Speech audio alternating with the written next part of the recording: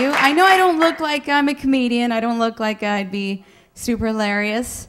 I have a lot of friends, though, that tell me that I look like the kind of girl who'd be the second one that they'd get rid of on a dating show.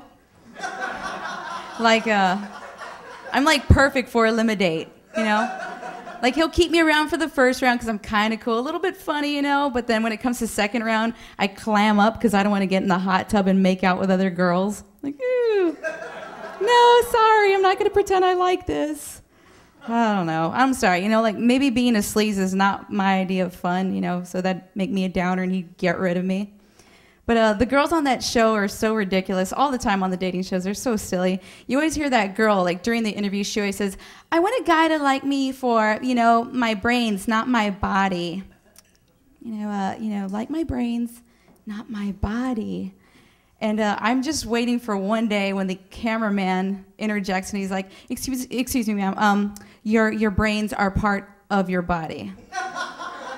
It's all together under the body category. And it's probably why he doesn't like you. You're a little dumb, just a little dumb there.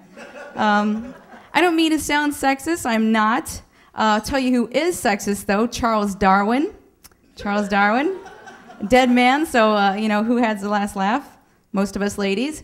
Charles Darwin, though, I was watching a special on him the other day, and they said that he felt that women were the inferior gender because, here are the reasons why. He said that women are not as intelligent as men, right off the bat, fine. He also said that we're not as focused as men, and then he said that we lacked mechanical skills. I know, and then it was so weird because, like, as he started talking about how he came to those theories, I got distracted because a cute butterfly landed on my nose. Oh, and I just giggled. I just couldn't keep it together. Oh.